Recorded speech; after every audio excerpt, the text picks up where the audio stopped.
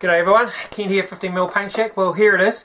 This is the draw to see who will get the giveaway of the 28mm Warlord Games last levy defense of Berlin. And good luck to everyone.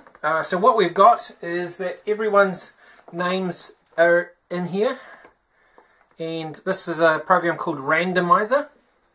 And so all I have to do is push the button at the top and a name will come up. But what I'm going to do is I'm actually just going to push it 3 times quickly, and then we'll just see who has won these, hopefully you'll think, lovely figures. So, are we ready?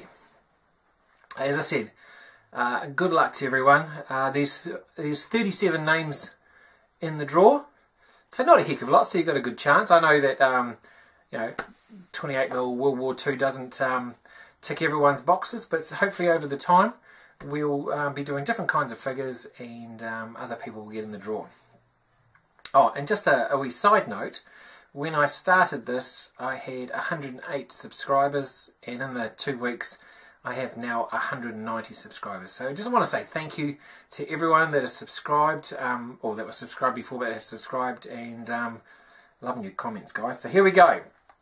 3 taps. Number 1, 1 tap. 2 taps. 3 taps.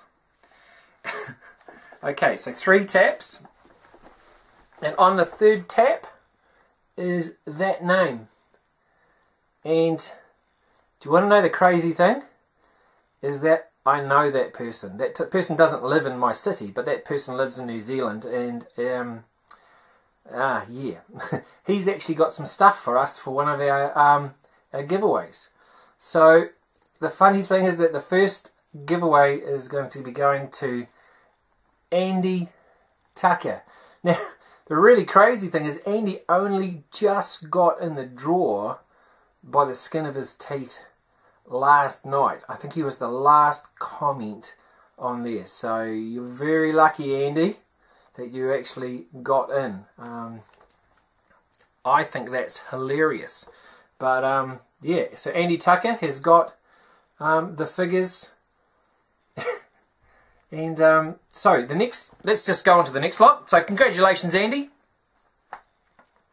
So the next lot of figures are progressing really nicely. Here's, that's the bit of the chariot that I've been working on. So they're just about done. It will be underway in probably about 3 weeks' time. It's a DBA, Seleucid 15mm DBA army, and but I'm not going to base it because I've never played DBA, don't know what the basing is for it. But also you might not want to use it for that rule set, and if I base it for a rule set, then you've got to pluck all the figures off, and it's probably a pain for shipping anyway. So yeah, it's almost, well, it's probably a week or so away from finishing, but I'm doing, it's 15mm, but I'm painting them like they're 28mm, still with the 3 layers and all the extra bits that I can put onto them. So congratulations, Andy, you crazy critter, and good luck to next time. And thanks to all those that have already given figures to me. And as I've said, the plan was that you would give me figures, I would paint them, but in the last week I have managed to get a lot of figures come in that I've bought, but I've not had to pay a lot of money for. So within those things there are boxes, like there's a box of British Victrix, a whole box of British Victrix that will be a competition. There's a box of Perry Russians, I mean the Victrix, so the British Napoleonics, Russian Napoleonics, there are Spanish, I think that's horse and musket. So there's 2 boxes of those, so there's 2 giveaways there.